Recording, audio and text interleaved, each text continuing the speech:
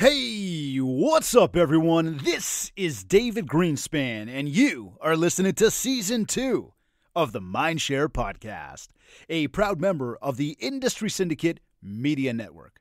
Additional podcasts are available at mindshare101.com and on all the major podcast platforms. This week's episode is sponsored by Kit's Keep in Touch Systems. This is episode 83. He sells luxury real estate in Toronto. He is an active supporter of over 30 charities here in the city. He's been featured on HGTV's Open House Overhaul, and he uses social media as an integral part of his real estate business. He is the founder of the real estate and lifestyle brand James in the City. Here with me on the Mindshare Podcast today is my friend James Milonas, a.k.a. James Lewis, a.k.a. James in the City. Welcome to the show, my man. How's it going, David? Thanks for having me. Buddy, it's going, man. I'm excited to have you here today, man. Thank you for making the time. Seriously, I know this has been long overdue for sure. Yeah, you know what? Episode 83 is exactly how I feel on the inside. I feel 83, so this is Well, that's not a good thing, man. We want you feeling younger rather than older. No, man. I feel like an 83-year-old Jewish woman in Florida. Like, I'm golden right now. Just need to get a little bit of a haircut, right? Hey, not that I'm knocking the hair. Not that I'm knocking. I'm having such a bad hair day. It's not cute. No, it's good, buddy. You know what? I was going through that whole bad hair thing for the past few weeks. You're well aware of it, but I'm happy to say I got a nice cleanup. My buddy took care of me, so it's good. But it's very different because it went from like a lot of hair to very little hair. But anyways, yeah, no, you're looking good. Yeah, thank you. And you can tell the sign of the times as we're all talking about hair lately these days, right? But here, a quick snapshot. Yeah. Market hot or not? And does it matter when real estate is what you do for a living? Yeah. Okay, I'm going to answer that twice because I didn't hear the last part of the question. So, yes, the market is hot. Whether you're in Toronto or York Region or Peel or Durham or Northumberland, the market is hot. We are still in a seller's market. COVID, yes, slowed us in April, but we are back with a vengeance. June, July, August is going to be our February, March, April. Okay, so we're going to see that now. So we're seeing that now. Some, and I don't want to, put a bad spin on things. I'm just going to say some because I talk to a lot of people every day. Some people got no idea. Like, is this thing going to just fall off the face of the earth in 30, 60 days? Or are we going to see this roll right through in August, September? Some people have suggested that unemployment rates climbing, mortgage deferrals being recalled, just everything going on. Maybe this whole next wave. Are we seeing September start to, go down or just what's your thoughts on that? And nobody has a crystal ball, but just curious. I'm just going to say, I don't have a crystal ball. I only have crystal vases. But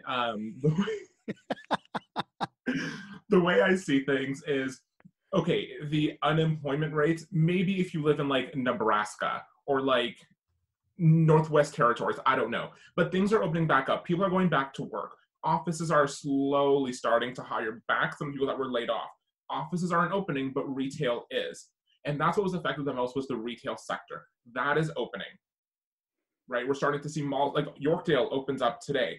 After this, so full capacity, everybody could go shopping? Legit, I am going to the whole rent-free sale after this. Just to go, eh? Just to go, because I haven't bought a pair of shoes since February 10th, 2020. And that is a long time for me. And just not having the pair of shoes is it needs to happen. It's like having a burger. You need it. So we're predicting that this thing's going to keep going, or that's kind of the thought we're having right now. And that's certainly what it seems like. I mean, when we look around the landscape, a lot of people are out there back up and running. We're hearing that there's a lot of stuff happening. I agree. We were saying before we got on air, it is a seller's market. Mm-hmm. So, now's kind of the time. If you've got people that were on the fence or people that were waiting it out, if you're at that point where you're comfortable, now's the time to get these things back on the market. And here's the thing. There's no inventory. That's the other thing too, eh? We're seeing stuff that's sitting a little bit longer. I don't know why, but I've seen things that are just sitting a little bit longer on the market, even below in kind of that 900 to 1.5 range. Right. We're hearing that the market below that is popping hard. And then this one's still moving though.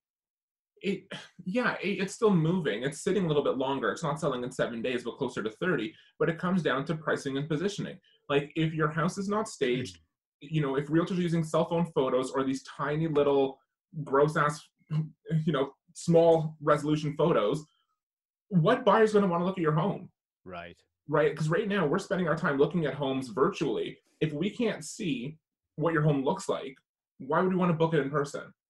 So for a home that's been properly staged and it's photographed well and it's marketed nicely, it's gonna move.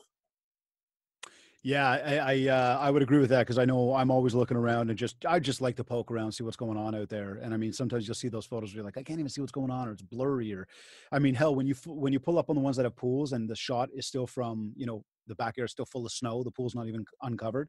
Yeah. Guys, that's a problem. That is a Well, problem.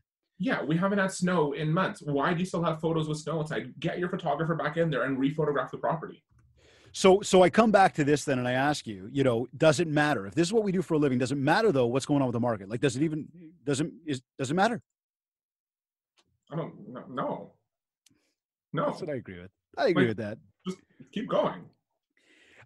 Here on this episode, I want to talk about your real estate and lifestyle brand.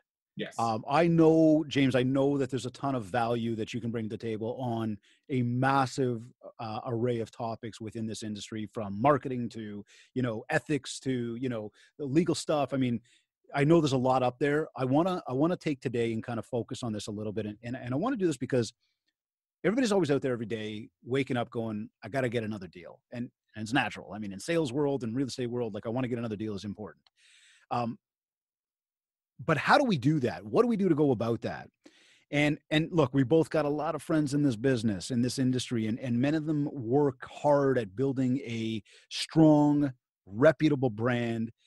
And then there's some who just simply go next level with it and really make it a thing. And so again, for today's show, I want to really walk everybody through, the process of not only building, but building and living your brand. The importance of not only coming up with a logo and a set of colors for a business card, but how to actually share your brand with the world.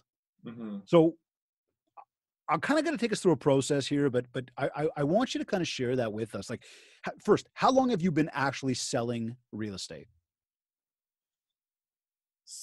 Going on 7 years. Going on 7. Okay, cool. Yeah. And then when did you start James in the City? So I was registered in January. James in the City was born that August. Okay, got it. So it was pretty much immediately. Yeah, it was like just kind of figuring out who I was in the real estate process. I was young. I mean, I was 20. I was 22 when I started, right? Yeah. I didn't know who I was. I was in an office where everybody was over 50. I was on the 3rd floor of you remember my old brokerage where I was out on Yonge Street there? Oh, yeah. Yeah. So I was on the 3rd floor, and on the north half of the building where my office was, and I hate to say it, but I was the only Caucasian guy. So now okay. I'm 22, Caucasian, and gay. So I stood out like a sore thumb in that building. Got it. So I started taking my business downtown, even though I was born and raised in Richmond Hill and everybody knew my family. Everybody knew who the Milonases were. Like, I couldn't even walk down to Mize Variety in South Richville to grab a chocolate bar without the neighbors recognizing me or I actually know Mize Variety. I know grew up in exactly South where that Richville, is. and my grandfather was a developer in that pocket, so we grew up there, right? Like, the mayor of Richmond Hill was at our house every Friday for dinner. This was like who we were. Yeah. So that's why I started in Richmond Hill. I never wanted to sell there, but I figured that's who I know. And when no one wanted to work with me, because, I mean, there was obviously family issues after my parents got divorced and who my father was, that's a whole other episode. But people didn't want to work with me because I was young and gay, right? Like, in South Richville, where homes are selling for 3 to 7 million, they're not going to look at the kid who's like fresh out of the womb, right? Yeah. And so what was the deal then? So, I mean, how did that come together to build James in the City then? I started just taking my business downtown. Okay. And then it was kind of like, I'm now in the city. Is that kind of where it came from? Literally, it would start off with me touring condos with my camera, and this is back when I still had a BlackBerry, so really shitty camera quality. And I'd just be here like, hey guys, James, I'm in the city again. And then eventually it grew from there. So James in the City again, James back in the city, eventually became James in the City.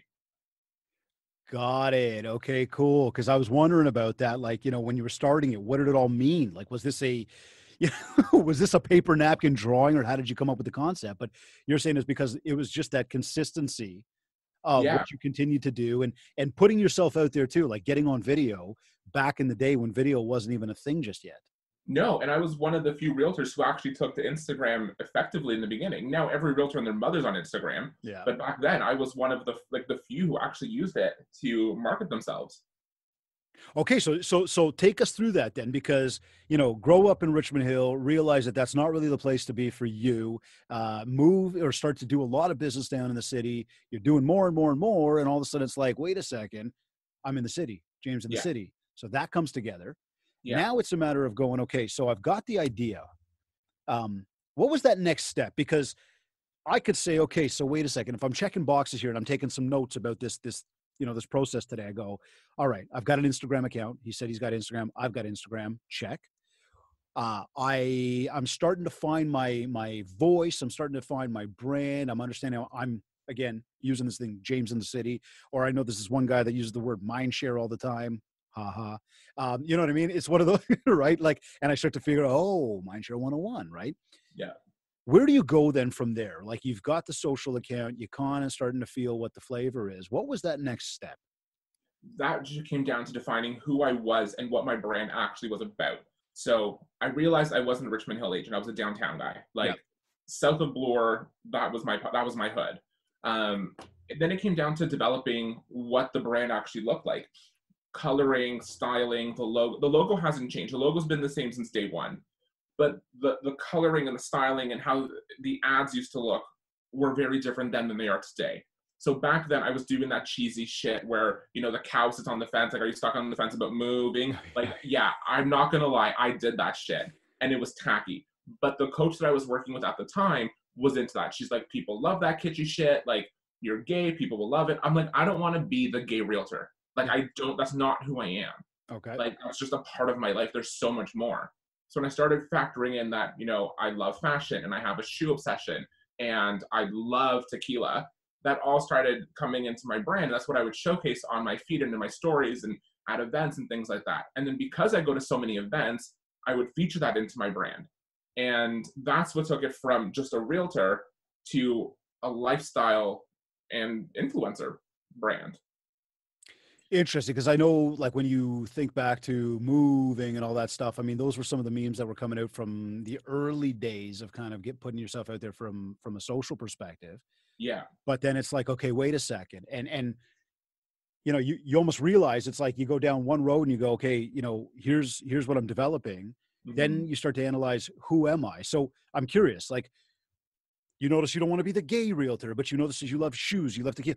What was this actually drawn out? Because you talk about colors and branding as well. And I know as a marketer, one thing we do is we whiteboard a lot of stuff, Yeah. and then we look at it's kind of like it's kind of like throwing shit at the wall and seeing what sticks.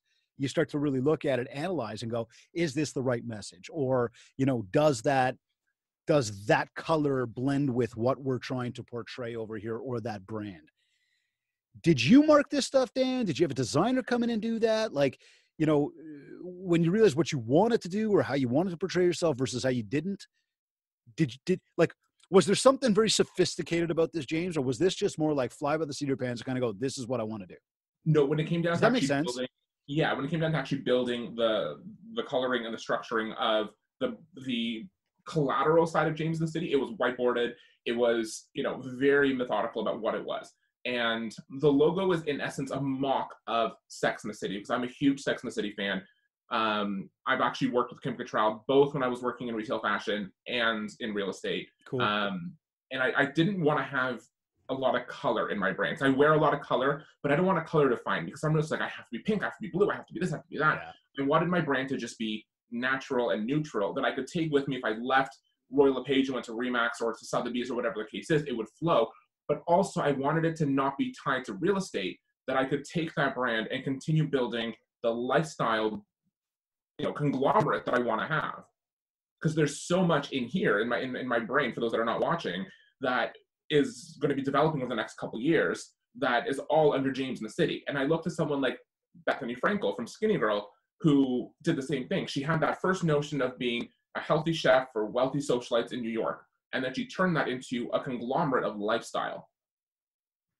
So that's Interesting. what I'm doing with James City. But her initial brand has never changed. So the Okay, so initial James City has never logos, changed. colors, you're in the exact same boat you were in back then. Yeah.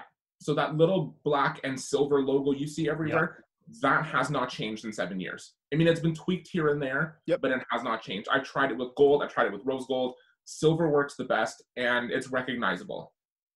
And so now are you taking that and putting it on the business cards, the signs, I mean, all the collateral you're doing out there? Is that part of Um, your sort of. So I okay. don't use a business card because I don't work in the 90s. Yeah. On my signs, no, because I work for a brand that uses a very specific sign. So I work for Johnson and Daniel, Yep. and their signs are crest. It's like a big shielded crest, and that's how it's been since the day J&D was born. I don't change the sign. It's not up to me. It's up to our corporate office, but that doesn't change. But on my any print marketing that I do, which is very little, like my feature sheets or my listing packages, yes, the James City logo is there because people recognize it. And even if it's not a logo, there's James in the City written somewhere over and over and over. Kind of like that guy that says Mindshare over and over. That guy. Yeah, I know that guy. It's I know. like I mean, drilled in my head now, this Mindshare thing.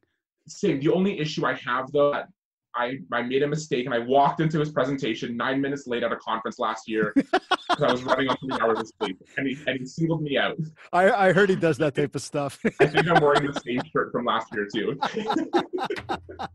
But I will say, not only did you walk in late, but you came and sat right at the front. You know, There was only one seat left. I'm like, I have to sit there. I got to give that one to you. There's points for you, brother. But so okay, so the whole time, so you're figuring out, what the brand is coming together. Now, I guess to this point, what was the whole idea of that even? Like, obviously, you're selling real estate the whole time. Mm-hmm.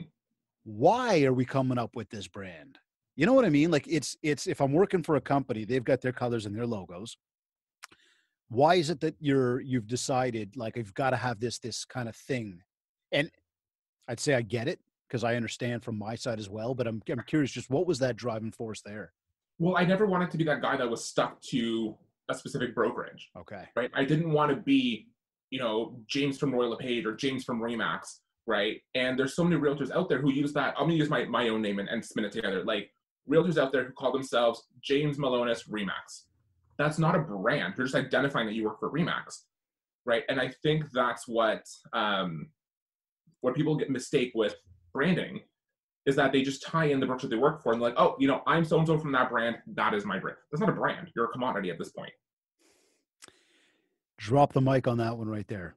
That was an important point, everybody, is that, and not just the importance of being able to port that brand anywhere, but almost how are you identifying yourself in your own way so that people know who you are, right? And I use James in the City as an alter ego because I'm a natural born extrovert. I'm very outgoing, very in your face. James the City is no different, but I hate my last name because of what it represents. So I don't use Milonas anywhere. Hence why everybody saw the advertisement that said James Lewis. Lewis. So Lewis is actually my middle name, right? Gotcha. And it actually my full name is in Greek, which is like 357 letters, and it's way too long. My mom, when I was born, switched my name legally from Demetrius Elias Milonas to James Lewis Milonas because it was just too much to handle. And my mom's got an even longer name than I do, and she didn't want me to be made fun of as a kid because she had that growing up in Toronto as a fob. So I went as James Lewis, and a couple of years ago, I dropped Milonas because I was so tired of being referenced to, are you so-and-so's kid? Is so-and-so your father? Right. Because it had a negative connotation because of who my father was. Yeah. And I didn't want that anymore. So I used James in the City always to push myself forward. I introduced myself to people as James in the City. At conferences, I'm introduced as James in the City. If I could legally change my RICO registration from James Milonas to James in the City, trust me, I would. Yeah. Could you not? I don't know. I have to figure that out. I'm sure if Sandra Kirkland's watching, she would know because she swallowed the rule book on anything real estate. For real, Sandra here. Sandra! She would know. But that's, if I could, I would, because I hate using Milonas on any marketing. Got it. Okay, cool. So tell me this now. So brand has been built, you've got an idea for colors and stuff. We know kind of how you're sharing that out there across your marketing channels. I'm curious, where does your business come from? Is it, is the majority of it from people you know? Is it from people you don't know? Is it connections through people you know? I mean, again, talking about the extrovert and just, wanting to be out there with people, right, socializing. where does business come from for you? So technically my business comes from referrals and events and things like that. But if I were to calculate where my business comes from, or like where it funnels through, Yeah. is social media. Okay. Because, and this is the way I count it. If you're in my database outside of social media, I don't count you as a social media lead, right? Like, let's say, David, you and I have been friends for 20 years, right? We went to school together, whatever the case is. I have you in my database since the day I started real estate. You were getting my postcards, the newsletters, everything like that. If you come to me 6 years later and you want to buy a house, you're coming from my sphere of influence, Right. even though you messaged me through Instagram. Yep. But if I met you at an event and I don't have you in my database, but I have you on social media, and then you make your way to my database, you're a social media contact. Got it. So, Okay, but still, but either way, though, you're saying that these people are going in to your database. Like, oh, there's a good one then. So have you moved social media contacts like Instagram people into your database? not until they express that they want to do real estate. Fair enough. Or they have that conversation that just inquires about? Yeah, because then I fish for more, right? Let me get your email address. I can set you up on collab. Let me get your mailing address so you don't miss one of our value-added newsletters. Right. Your real matter garbage, right? It's just another way for you to get my face in front of you.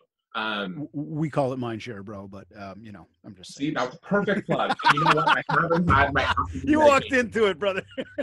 I haven't had my afternoon martini yet. I'm slipping. I'm sorry. But no, I'm sure Cheryl's counting how many times we say it. Oh, I know. And you know what? What's really funny though is I did another episode with another speaker a few months back after reality, and we calculated how many times I said a certain word to match it to Mindshare. I can imagine. I know who that was. And that was over some whiskey, so that was an interesting conversation. But anyways, I know exactly who that was.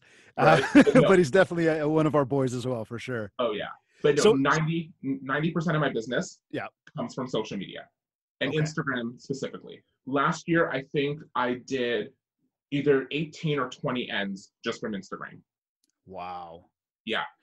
Okay, now let's be clear though on something, because you said it. You've got the following there. You're building it through your lifestyle brand, but you're not just you're not passive with your Instagram. You are incredibly active. Like, I know, we converse a lot through our social channels all the time, whichever ones, Facebook and Instagram. We're always talking, but you post a lot of content. You also engage with people. Like, I've noticed that you will comment, you will react, you are there.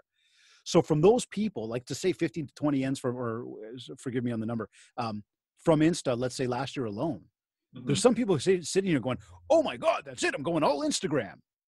But it's not that simple. No, this is 7 years of relationship making in the process. 3 of those deals were people that I had met years prior through Instagram that I had to nurture that relationship because they commented on my staging photos or a video that I did or a lifestyle shot. And then the conversation engaged. But it wasn't like I made a post and the next day, hey, come sell my house. Because if that was the case, I would have done 17,000 transactions this year. Right.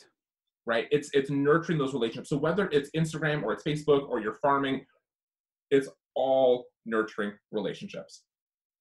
And that's what it comes down to. So for everybody listening to again understand that, he's getting a lot of business from Insta. He's very, very active. He engages with people. He builds relationships. It's not just having an Instagram account and expecting people to follow you. But I also don't sell on Instagram. Okay. Right? Explain that. Explain that. And this is chatter that I get all the time. James does no business. James doesn't do enough business. James has no listings. James has no buyers. I don't post every fucking thing that I do on Instagram. I mean, I do, but I don't post all my real estate shit because I don't need my haters following how much money I make. Right. Right? Like, that's the biggest thing. Because realtors are always out there, just listed, just sold, coming soon, open house, this, that. I don't give a fuck how much business you do. Stop posting it on Instagram. Like, enough already. Tell us how you really feel. No, I'm joking. but seriously, like, explain that one a little bit further, because I've said that many times. It's like, even I'll be, doing a presentation, whether it's stage or virtual or whatever, and I'll say to people, let's connect on Insta. You follow me, I'll follow you. By the way, the only reason I won't follow you is if I go to your account and I realize that all you have are listings and open houses. Right. That's boring. I don't want to know. If I have to scroll past 9 photos to see what you look like, I'm unfollowing you right away or not accepting your follow. Likewise. Right. And that's the problem with realtors, that it's always, here's my listing, here's my listing, here's my sale. Because realtors are so afraid that if they don't post how much business they have, they're not going to get new clients. I've gotten so much new business by posting photos of myself that my husband shoots down in the distillery or in the St. Lawrence market that we just shoot across Toronto with my cell phone. All my captions are real estate related because it's giving you advice. People are stopping at the photo because they're like, what the fuck does James have on now that he's wearing? Some stupid outfit. And they scroll down and it's, real estate related caption. And then that hooks them in. Right. Right. So I don't look at the likes and the comments anymore because that, we live in a very Kardashian world where we're obsessed with how many likes our posts get. I look at how many shares and saves my posts get, because that's where I know I'm being effective with my communication. Tell us more, because you said that to me once in a private message or somewhere we talked about that. You mentioned that. You even sent me some sort of screenshot about that stuff. Yeah. Can you share a little bit more for people? Because there's a lot of people listening that, like we started, have an Instagram account, but they don't leverage it the same way, that right. you could. So on Instagram, you can have your profile set up two ways: as a personal, regular, everyday Instagram account or a business account. And I'm not saying it has to be, Joe Schmo as the person and then Joe Schmo Real Estate. It's whatever your account is, but your back end is business related. So under Instagram settings, you change your account from personal to business. After about a week of posting, it tracks your analytics. So it tells you your ideal demographic, where they are, their age range. Like my following is 25 to 40 in Toronto, and they're female. That's the majority of my following. So now now you know who's following and you know who to talk to and what you're talking about. Exactly. And it ties into the events that I go to: Fashion Week, TIFF, Hollywood North, charity events. These are all the ladies that I'm interacting with, right?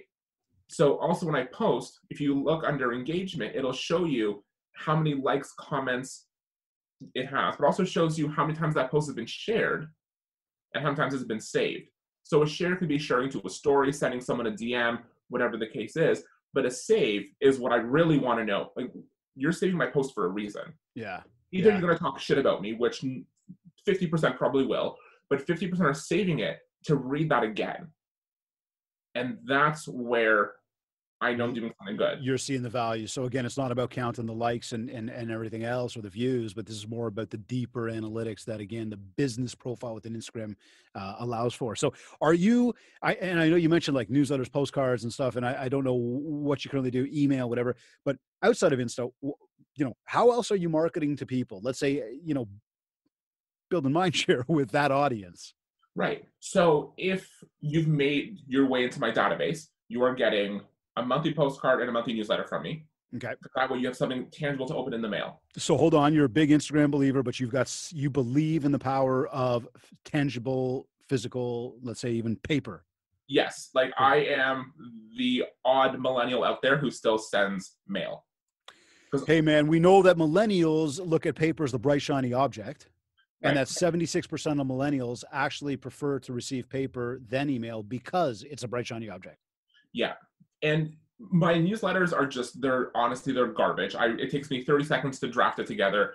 It's the same standard template in my marketing department. It gets printed out, stuffed, on it, off it goes. My note cards are where it's effective because they're handwritten. Mm-hmm. So the exterior is always like a plain little photo of whatever. The inside is always a handwritten note. Hey, David, I was, walking down Yonge Street today, saw a black Harley, thought of you, XO James. Yeah. Pop it in the mail, right? But you get it every month, right? So sometimes it'll be, just a reminder that I'm here for your referrals. It might be, the motorcycle thing, whatever the case is. But I always try to do something where I'm being engaged with you, right? My clients now, my database, are taking that and shoving it on their social media. Yeah, see? Right? They're like, oh my God, look at this nice handwritten note. Let me post that up on social. And now you've gone from sending somebody something in paper to putting it on social. And now we go back to building your brand. This is you building relationship using other channels other than just digital and social, which you love and you're a master at. But this is leveraging a cross-channel approach. And now it's funny how it goes full circle and people now take, that tangible thing, put it back to social, and all the time your brand is building the mind share. Exactly. And it's amazing who, you idolize in Toronto society when they eventually follow you back. There was one socialite who I have admired for years from the charity world who she is. If I could be 10% of the woman or the person that this woman is, I'm not a woman, but if I could be 10% of the person that this woman is, I would die happy, right? And Okay. it's taken me years to get in front of her. And I helped out on a photo shoot a couple of years back that she was on the cover. I got the location for this photo shoot where I basically got them a $5,000 venue for free. She recognized me there. The magazine launched. She recognized me there. A few more charity events and fashion events. We connected a few more times. Now she started following me back on Instagram. When I saw so-and-so hit that follow button, I screamed. You could hear the music going off in the background, right? Right? It was like, can I die now? Like, I was happy because now I'm in front of someone whose husband owns a multi-billion-dollar development company. Wow. Somebody who has been in the real estate game for generations, going back to the great-grandfather, who have ties to Toronto society. Now, how did that come about, though? Mindshare. That's it. I love it. I love it. So, okay, so you're using a cross-channel approach. And again, for everybody watching and listening, I'm kind of going through the checklist of the steps that we're going through with James here because, this is the type of stuff that you can listen, you can hear, and then listen to all of the stuff that both of us are sharing, that either of us share individually at any time, that anybody shares. It's one thing to hear it. It's another thing to listen to it, but it's another thing to have the step-by-steps of how can I implement. Yeah. But the one thing that's very important to understand as well is that, the way James went about it or the way David's gone about it is not necessarily the way you need to go about it, but listening to the steps that everybody's taken. This now allows you to whiteboard and formulate your plan for how to go ahead and kind of build out your lifestyle brand. And for those of you that, haven't got one, you listen to some of the things James said at the start, right? He started to find his groove. He started to find his voice and understand who he was. Then it started to whiteboard around the brands, the colors, the logos, what portrays his image. You fast forward and now it's how do I get my message out there? And, understanding that, again, social media is as powerful as it is, it still takes a cross-channel approach to do this. But now let's come back to the social media thing because you've been really, really gracious with people in posting the social media calendars. Like you'll put out your content calendar and say, here it is. Like, here's how I do it. Here's what I do. Whereas and I know the type of work that goes into that. Like I've got the big desktop calendar. I'll take, 3 hours and a couple Heinekens on a Friday night, the third Friday night of a month, and I'll lay out the following month. And it's not that there's other things that don't come up, but it takes a lot of time to do that day. It's racking your brain, pulling your hair a little bit to try to think of forward thinking for weeks and days, weeks and months, like a month ahead. But, doing it saves you a ton of time afterwards. Right. So yeah. I'm just wondering, how often do you do yours?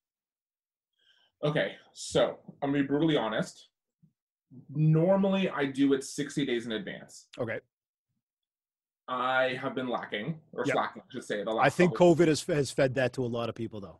Yeah, that is one. But, back in May, I had a little bit of a health scare, went into the hospital, took a couple weeks to recover. Yep. And then when I got back on my feet, business just boomed. So I haven't really had the time to do things, right? I've had photographers reaching out. Hey, can I shoot you free of charge? I don't care. I'll pay to shoot. I know your time is worth money. I'll pay, but they want to shoot free of charge. I don't even have the time to say yes to them. Right? Because it's like every minute of my day is accounted for. Yeah. Other than the whole Renfrew sale this afternoon. But this is very, very important stuff. That is mental health for me. That is mental. The same way somebody might take a 20-minute nap, me going to Holt Renfrew to buy overpriced shoes is my mental health. That is my well-being. But no, it takes me 60 days to write it. And this is where I get really fucking pissed. Because I had someone who you and I both know who is trying to mock something very similar to what I've done in the past with the lifestyle component of my brand. And this individual flat out on my page said, stop copying my content. I almost lost you to stop copying?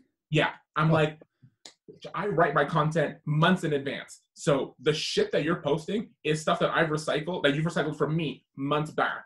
So check yourself. Right? And there's nothing wrong with using somebody's content. I mean, my good friend Desiree from my old brokerage, I've gone to her page and I've copied some of her content and I've told her, I like the way you've written this. I'm going to use the same heading or the same theme and just put it into James' words. it's not verbatim, right? Because I'm being authentic to myself. These people are out there trying to be James in the City. They're trying to be David Greenspan, Yeah. right? There's only one guy who can deliver Mindshare 101. You can call yourself the Mindshare guru, the Mindshare yoga person. There's only one Mindshare original. Like, I'm the OG of the In the City. When I see these other people popping up within the city, I'm like, dude, that's been you guys used can't see the already. video. I'm giving you the Italian hands right now. Like, it's the people on the podcast are going to listen to this thing on iTunes are going to be like, what? like I just can't. I can't. Like, be authentic. And I'll go back to my content that I posted last year or 6 months ago and take a post that I've written with a new photo and change it up again, because the messaging is still relevant. Because I'm delivering items of value. And for people who don't know where to start, put yourself in your client's shoes, right? I can give you 5 posts right now in under 30 seconds that you can start writing tomorrow. Take the 5 steps to breaking down how to sell your home that you would tell your client prior to getting on the market. There's your 5 days of posting. Break up those 5 steps. Did they get it? Say it one again. Do you want to say it in French? Say it one more time. Take the 5 steps you would tell your clients on how to sell their home or how to get their home ready for the market before they actually hit MLS. There's your 5 days of content. Post that, break it down. Do the same thing for buyers. Do the same thing for the closing process. Do the same thing on offer negotiations. You have stuff to post. Okay. I love that. And thank you for that. So when it comes to content calendar, then let's go through that process. Yeah. You know, are you taking a big desktop? Like, I take a big desktop calendar. How do you write yours? Is it digital? It eventually makes its way to digital. So but where does it start? Because for me, I like the pencil and the eraser. Like, I like to scratch shit out and move it around and all that. It usually starts with tiny little scratch pads, and then they get glued to my desk. And then from there, it makes its way to the big desktop calendar. And then I review it all from like a bird's eye view. Yep. And I'm like, that's good, this is good, move that there, insert video here, insert shoot post, whatever the case is. So it's not always real estate. And then it makes its way into digital. Because I almost always have a stockpile of photos to use. Mm-hmm. I can now go into my Instagram drafts, create these posts in the order that I want them laid out. So when I look at my drafts from the bottom up, I can see my feed. I can see what it looks like. That's how I structure it. Perfect. And then so you said you're doing it every 60 days? On average. Or pardon me. But you do it 60 days out, but is it a 30-day window that you're creating, or is it a 60-day window? It depends. Like some months, like sometimes I can draft like 90 days worth of content. Wow, right? That's huge, man. Well, December is a really slow month for me. So I use December to kind of like chill out, get in the zone for Christmas and Hanukkah, travel for the new year. Like, that is my December. It's very little business talk. Gotcha. Okay. So I start planning 2020 or 2021 or 2022, whatever the case is, the following year. Yeah. So you just start writing it out. Yeah, I can do January, February, March, in December. And then probably like in February, I'll start looking at April, May. But also when I have ideas that pop into my head, I write them down. Right. Where do you put them? Just on a scratch pad? Like, I use Trello. I'm a very pen and paper kind of person, right? I need to see it. So I'll put it into, and this is how stupid I am. I'll write it in the note section in my phone, and then I screenshot that note section. Then I delete that note. So at the end of the day, I have a bunch of screenshots in my phone that I have to clear out before I go to bed. Because I'll screenshot MLS listings, I'll screenshot conversations that I want to reply to. Because then I look at I use that as almost like my assistant, right? Like to my to-do list. Yeah, but that's important that you just brought that up, because this comes back to what we talk about with the system, right? Having the system for how you do this. Like, content calendar for me, very quickly, again, like I said, it's a few hours, a few beers, and I sit down and I write it out, and I think of a 30-day window. And so what I'll be doing is every single day as I'm podcasting, I'm talking to people, I'm presenting, I'm conversing, I'm making my phone calls, I'm jotting down scribbles, and they'll pen and paper scribbles, literally. Yeah. And then from there, I will make sure that all that, because I still sit here with my black book, and many people who've taken any mindshare training or heard me before, I go everywhere with this thing, but everything at some point transfers back into, the digital form, just so that it's accessible anywhere, anytime. Right. So it goes into Trello. Now it's time to sit down and lay out the content calendar. I've got Trello open. I've got my notebook open. I've got my screenshots. I've got all sorts of stuff there. And now I start to lay it out in a paper calendar. From the calendar, once I do the bird's eye, I move it into my CRM. And now literally it's like every day, you know, the night before where I take 15 to 20 minutes to plan my day ahead, I will look at it, go, oh, you know, social media for tomorrow, you know, what's on tap? What other things maybe do I want to add in there? Now, if I've got to create any graphics or I got to create any video content or podcast content, I know exactly where I'm going with it. Yeah. It takes time. That's my process. For you, screenshots and you know, notebook to screenshots to digital, you know, that's your process. And that's what I was saying to everybody a few minutes ago is listen to what we're sharing and then ask yourself, how does it work for you? How can you take what we just shared with you and apply it for yourself? What about scheduling out how many times a day you do this, or even what time of day that you do this? Like, you know, how can anybody listening to what we're talking about right now with like content calendar kind of take that and apply that, but think to themselves, oh my God, they're laying out 30 days or 60 days or 90 days of content, but how many posts a day? You know, is there a specific time a day? Yes. So I am on my actual feed a 1 post a day person. Very rarely will I do 2 posts a day. I was doing 2 posts a day during the start of COVID because I was vlogging my isolation, right? And it became like a comedy show for people. So I do that in the afternoon, but it depends on the day, almost always 8:30 in the morning. Okay. Because I know from past analytics, that is my best time for my clients or my database being online. So I'm going to get the most engagement at 8:30 in the morning, Monday to Friday. Instagram tells me Monday, Wednesday, Friday at 3 o'clock, Tuesday, Thursday, Saturday, Sunday at noon. Depending on the actual post, engagement flips. So I like to stick with my 8:30 in the morning. It's whether Instagram tells you go at 12 o'clock, you're like 8:30. 8:30. That is just what I've done for years. That's how I know my people are the most active. During COVID has been a little bit of a struggle because not everyone's up to their normal wake up time and routine. Right? Because if you think about it, 8:30 in the morning, some people are already at the office with their coffee, avoiding their emails and scrolling Instagram, versus, you know, still laying in bed while their baby's screaming in the corner, kind of thing. Okay, cool. So 1 post a day to the biz page, 1 post a day to the personal. I only have 1 account. Pardon me. So the Insta. Yeah. So, and some people will fight me on this. My Instagram posts get automatically shared to my Facebook business page. Yeah. Okay. Because it's real estate related. I hardly ever put anything real estate related on my actual James Lewis personal Facebook page, unless it's something to do with like a RIA or a podcast or a conference that I'm speaking at. Other than that, it all goes to the James and City page. But it's once a day. My stories, on the other hand, are constant because my stories are what I'm doing.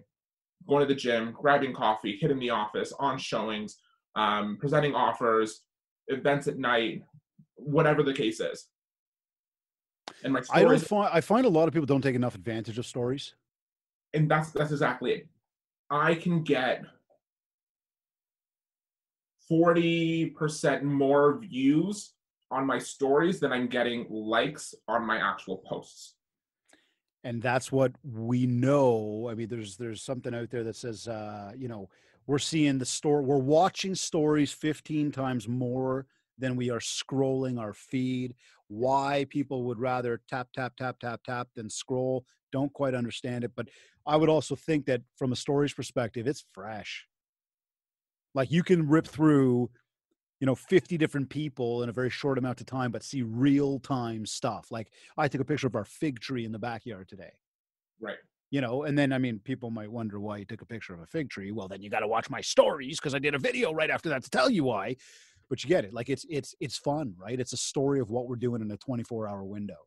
Exactly. And it helps people understand more about your life because you can really bring them in. And that's where my brand really started to take off when I used my stories more effectively, because it allowed people to who don't really pay attention to my feed, but watch my stories like most people do, that, you know, Scott and I have been together for 150 years and, you know, I love shoes and whatever the case is. Because now I'll go on appointments with someone who I've never met before on a listing per se. And the first thing they'll ask is, nice shoes, are they new? Right.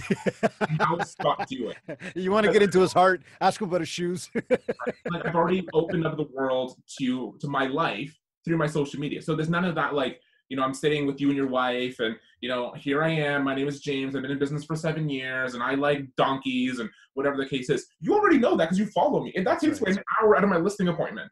That's right. My appointments, I'm in and out in 20 minutes. Your house is worth 1.5 million. My commission is X. See you on Thursday for photography. Like, that is my listing appointment because they already know me. Exactly. And there's the key though, right? And there's the thing is a lot of people are scared. Like a few years ago, it was a stigma around, oh, I don't want to put my kids on social media. I don't want to, share stuff about my family. A friend of mine, and I use this line a lot, so it's totally stolen from my friend Chelsea, but she always said, like, talk about date night, but like, tell people you're on it. You don't have to tell people what you talked about and what you did, but you can just say that you're there. Yeah. And it's that thing of letting people in. And now you talk about, like you just referenced, Black Harley. I've got people that like message me and they're ripping into my Maple Leafs and they're still doing it. And I love it because they're not even Leafs fans, but deep down, everybody's a Leafs fan, right? So it's that thing of, that's where I start to get poked at, but people know who exactly you are. You're real, right? Exactly. You become authentic. And that's where, and I shared this a few weeks ago. I think Brad Inman was the original one who said this, but the consumer of today, whether it's real estate, car sales, any kind of brand, they want to work with someone who's an influencer in that category versus the previous generation. So in real estate, for example, they're going to want to work with industry influencers versus their parents' realtor, because there's a whole different way to doing business. I like that. Sorry, I taken some notes on that. I think that was a key point right there. It's just that the consumer of today really would rather work with an influencer than their parents' realtor. And I think that the exact quote on my Instagram. I'm going to send it to you after this. No, that was great, man, because I think if everybody internalizes that and just uses that, it's how can you start to become that influencer, even if you are, the parents' realtor. How can you begin to build a brand? So from a, social media game plan, we know you're doing about once a day. You've sort of found your time that you're doing it. So when you're creating a social media content calendar, you're writing that stuff out. What about engagement? Actually communicating with people. I think I said it off the top. I'm pretty sure we were on air when I said this, but you actually comment and engage with people. You're actually talking to people. It's not that like, oh, look at me, but I'm not going to talk to you because I'm just too big and too cool for you. It's like, people engage and you engage back. Yeah. I'm always the last person to comment, right? I'm a stubborn Greek person. I'm an Aquarius. I have to have the last word, right? In any argument, I have to have the last word. So I'm the same thing on my social media. I'm the last person to comment on a thread. So if you said, great outfit, thank you, you're welcome, heart. Yeah. That's it. I'm now closed that loop, right? But I also take the time at night when I'm sitting on the couch watching endless HGTV, I'm scrolling through my feed and I'm commenting on other realtors, on my actual client base, my database, the people that I want to be in front of, just to say, hey, I'm here. Yeah. I see your shit. We're good. Cool. Yeah, I know. And it's super, super important. Now you realize I'm going to start messing with you now. When you like try to end off the conversation with the heart, I'm going to come back with someone else and just see if you keep going. Just keep you busy. But no, let me ask you this. You've built the brand, you're out there on social, you're doing your other marketing channel stuff. Now it comes time, and we just brought up the listing presentation, but now it comes time to start working with James in the city. Right. You've told me stories about some crazy stuff you do, and I mean crazy in a good way. Mm-hmm. But what that experience looks like, right? I mean, you've told me like wine and dine. You've told me like chauffeurs. You said like send them to the spa, things like that. And I mean, I'm just curious, like, tell us a little bit more about that customer experience. The cars, the meals, the spa treatments, or what can people expect when working with James in the city?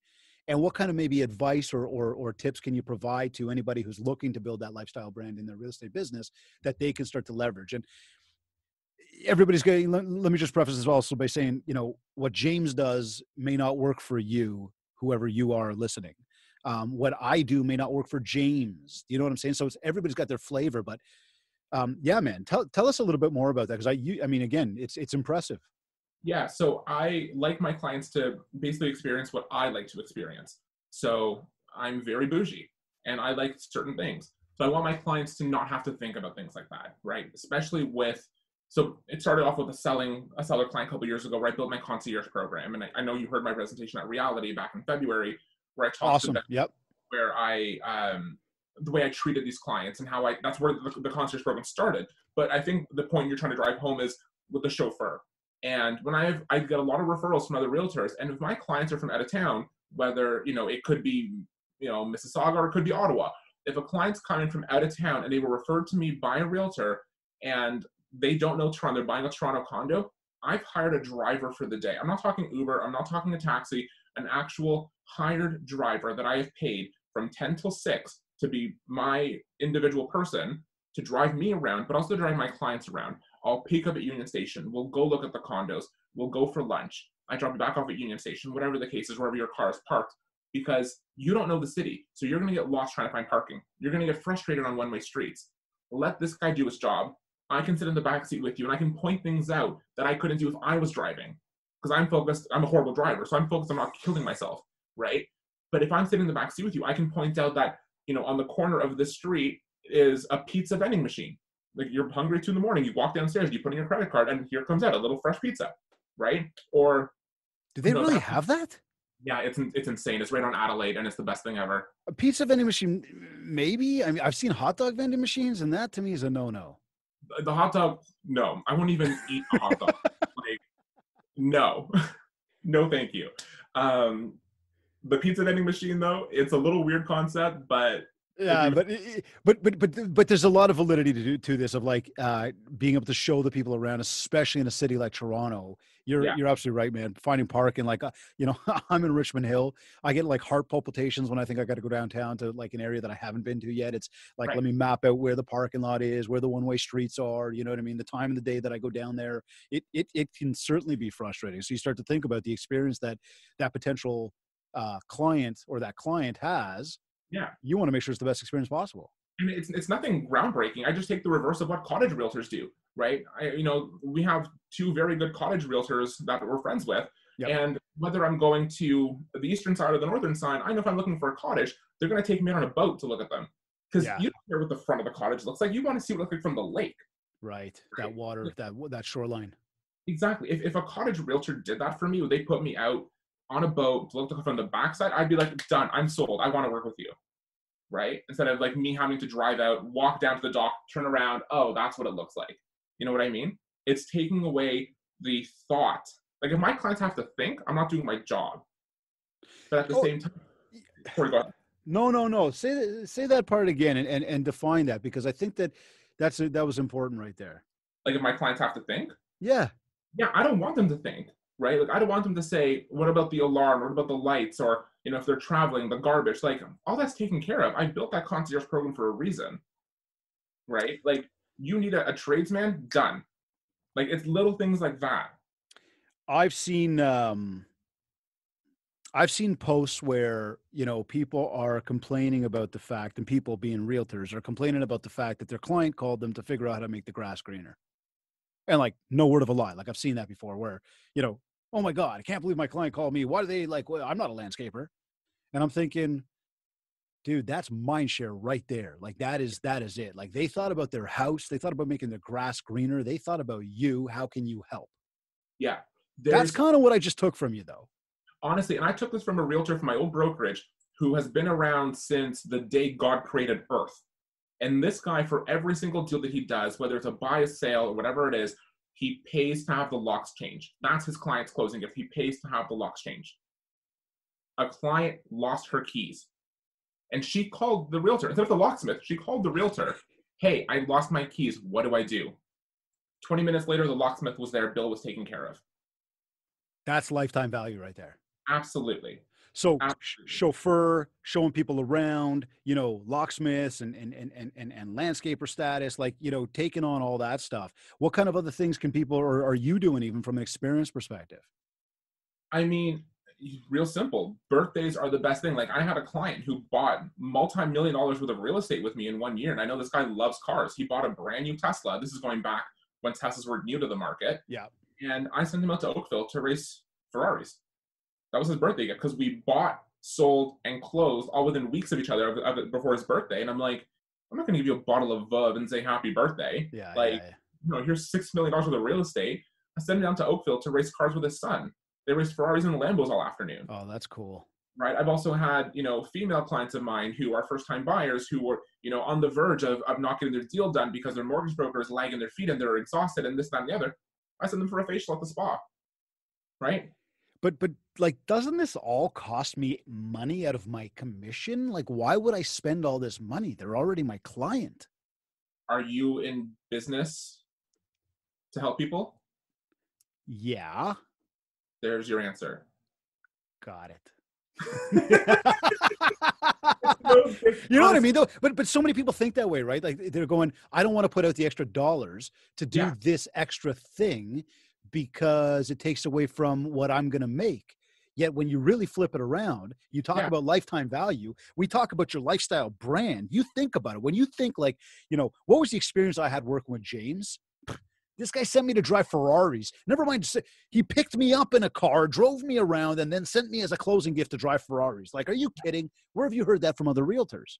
And the And way also, like, what? Who's your guy? Who is this guy? exactly, and no experience is the same for every single person. Like I call myself a walking holiday because you don't know what you're gonna get. And that's the same as my clients get. You don't know if it's going to be Christmas or Kwanzaa. You don't know if you're eating turkey with the pilgrims or you're dancing in the rain. Like, it's honestly something new every single time. And that's what keeps it fresh and exciting. And honestly, it keeps me from not going crazy because I'm already a little on the side. You and me both. A walking holiday. That was it right there. So here then, we talked even about your and I mean, long-term follow-up plan would obviously be once it's kind of that idea of they've been introduced to the brand through the social media channels and through the way you market yourself. They've then engaged business with you. You've made the experience from top to bottom just first class, memorable. You've made it an experience. Yeah. You've made it a holiday. After the fact, and I mean, you've already alluded to a lot of the follow-up you do. After the fact, I guess that follow-up program goes in play, but you never, ever forget about the value of paper or pen to paper, staying in touch for birthdays and that type of stuff. Yeah. And honestly, the way I call it is lather, rinse, repeat. So I don't know if you saw my presentation at the Buzz. It was market, communicate, sale. Because we're realtors third in our resume. Like we're way down at the bottom, right? You got to be a marketer communicator first. So once I'm done marketing and communicating and I've sold you, I'm recycling the process. Now I'm going to market you and communicate with you for your referrals. So it doesn't just end like we do the deal and I won't see you next week. That's a transactional agent. I'm not a transactional. I've walked away from deals that would have made me hundreds of thousands of dollars because it wasn't right for my client. And I've told them not to do it. I've made more money from doing that than having taken that deal. Because if I had made yeah, that's a big deal right there, right? Looking out for your client's best interest. Deal, so I can make what $250,000 in that one deal. I'm not looking at their best interest because it was not going to be right for them.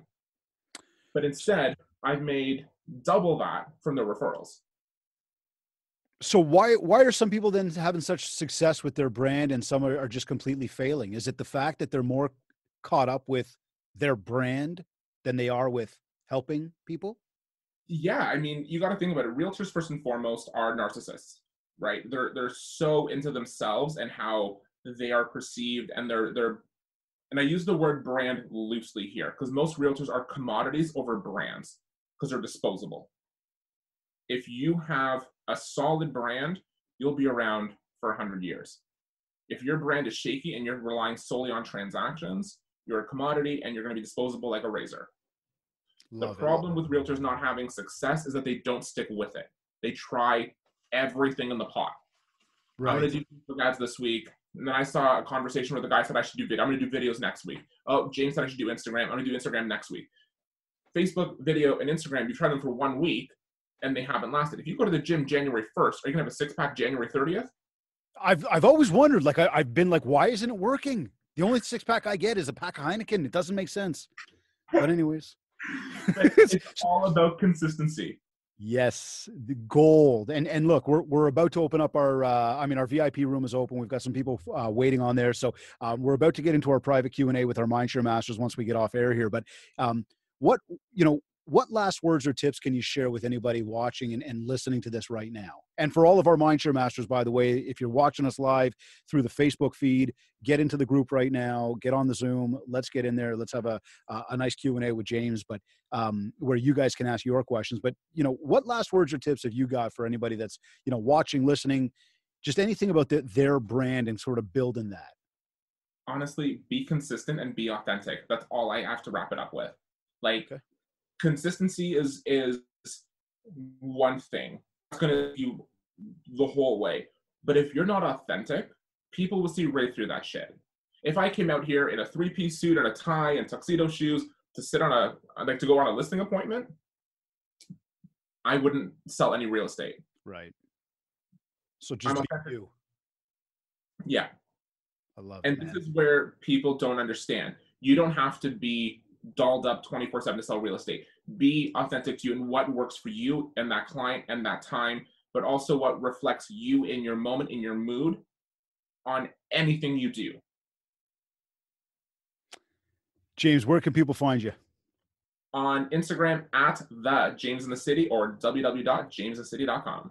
Love it. Guys, follow him. Go check him out. Learn from him. Understand. Again, it's all about what you can take in and sort of massage that, mold it to make it for you. It's not that you got to copy anybody. As he just said, it's about the authenticity around who you are. So just be you and be confident in who you are. Last question before we go here.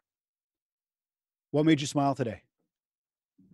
Honestly, being alive.